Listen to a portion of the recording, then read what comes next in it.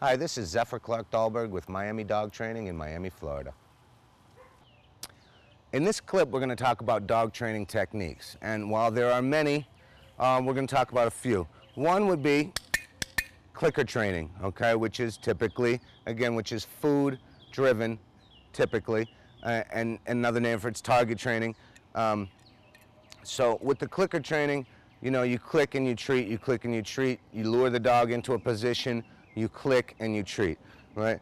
Here we have your standard choker or slip chain, right?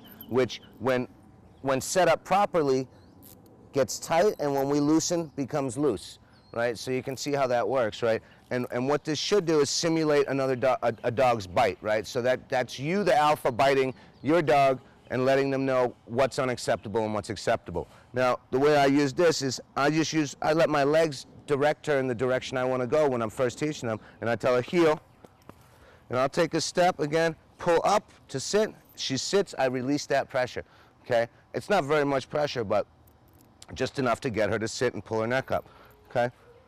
Heel, right? I want her always next to my heel. What I'm going to do, I'm going to change directions, give her a correction, boom, and bring her right back up when she's next to me. When she's next to me, I'm praising her.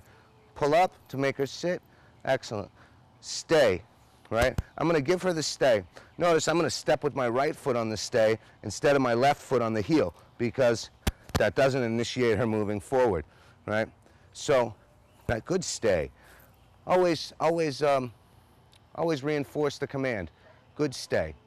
Once again, this is Zephyr with Miami Dog Training.